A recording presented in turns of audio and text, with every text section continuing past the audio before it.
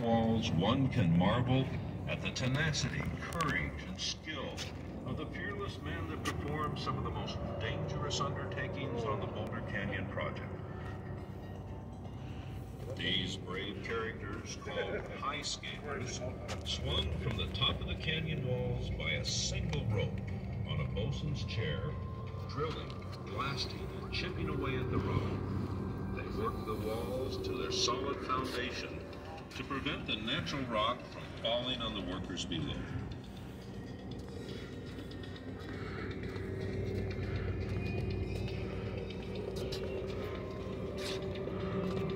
It has been said that in the shadow of Hoover Dam, one feels that the future is limitless, that we have in our grasp the power to achieve anything.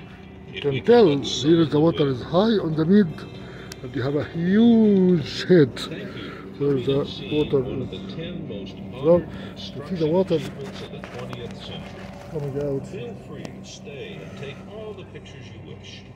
The next presentation is located across the street at the flagpole.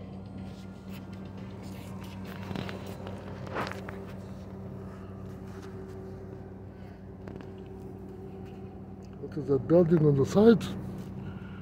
Another building on the side here. It is explained on the drawing. What is this building on the side? Welcome to the observation deck overlooking the world-famous Hoover Dam.